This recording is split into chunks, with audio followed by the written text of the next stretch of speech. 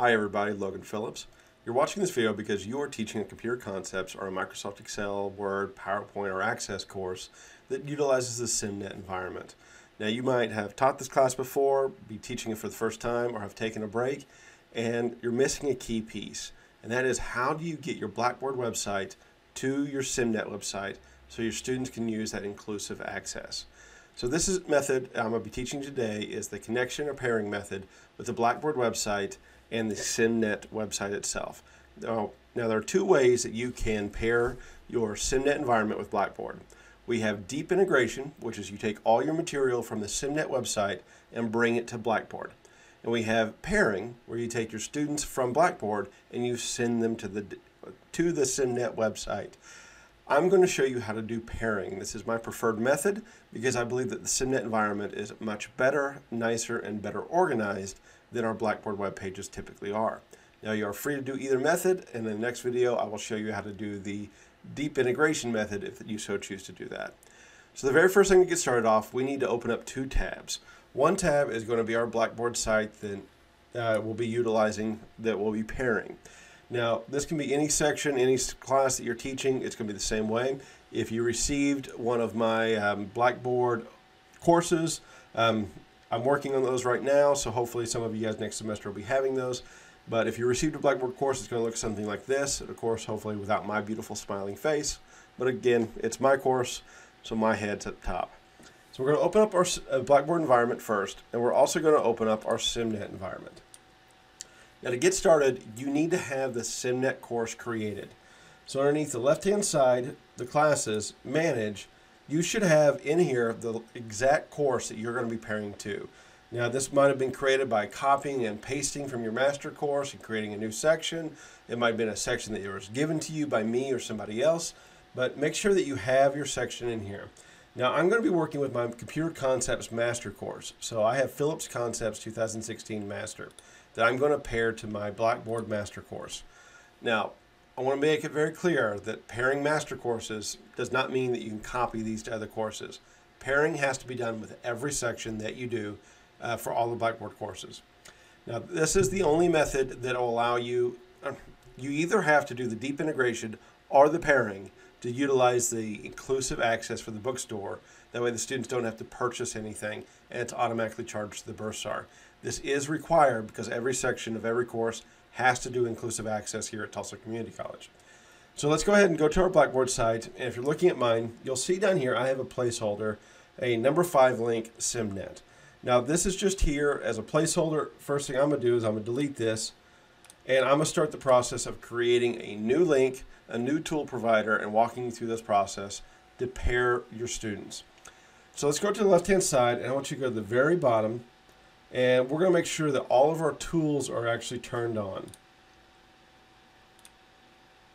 We're going to click on the customization radio button, opening up that drop down, and we're going to go down to tool availability.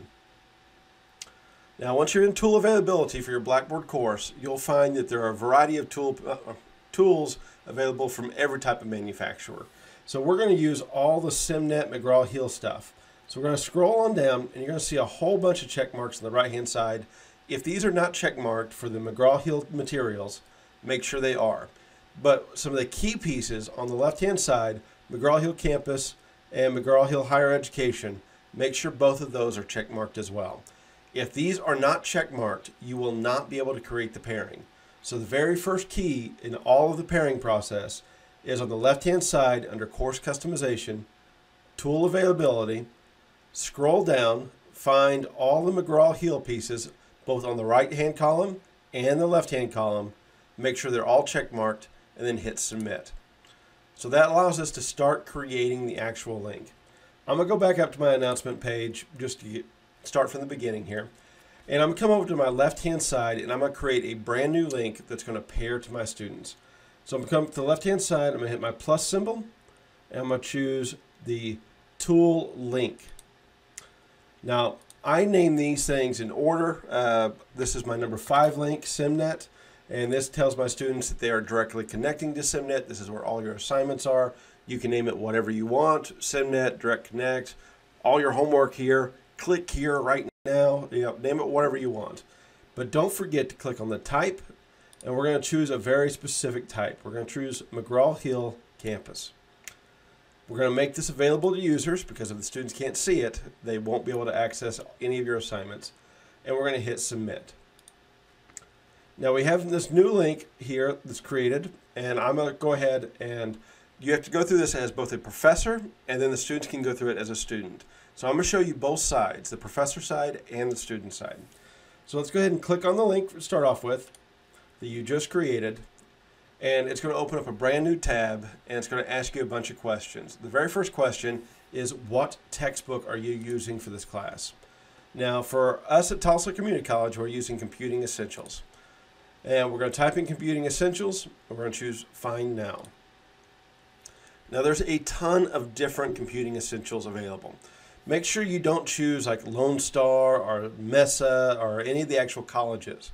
We want to come down to the one that's ISBN 10 with a blank and ISBN 13 with a blank. Computing Essentials 2017, 26th edition. We're going to choose Select It.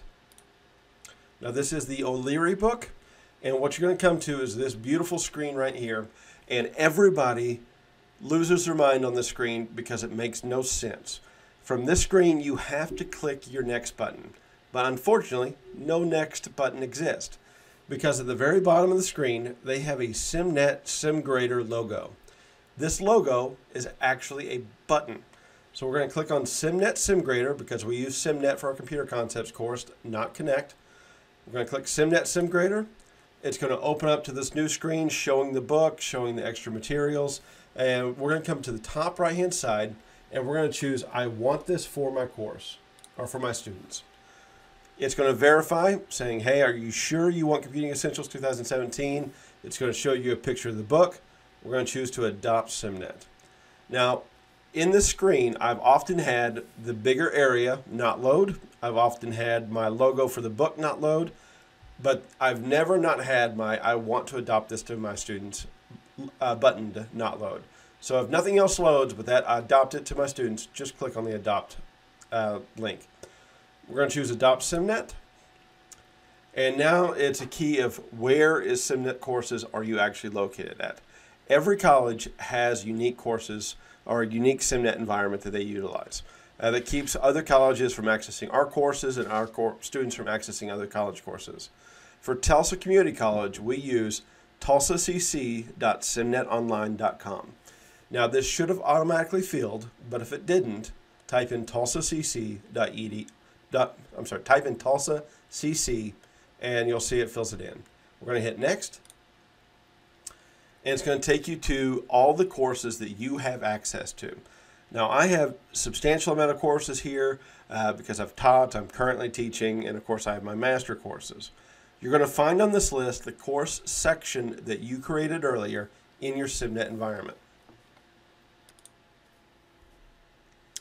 Now, once you find your course inside this area, we're going to click on that section specific.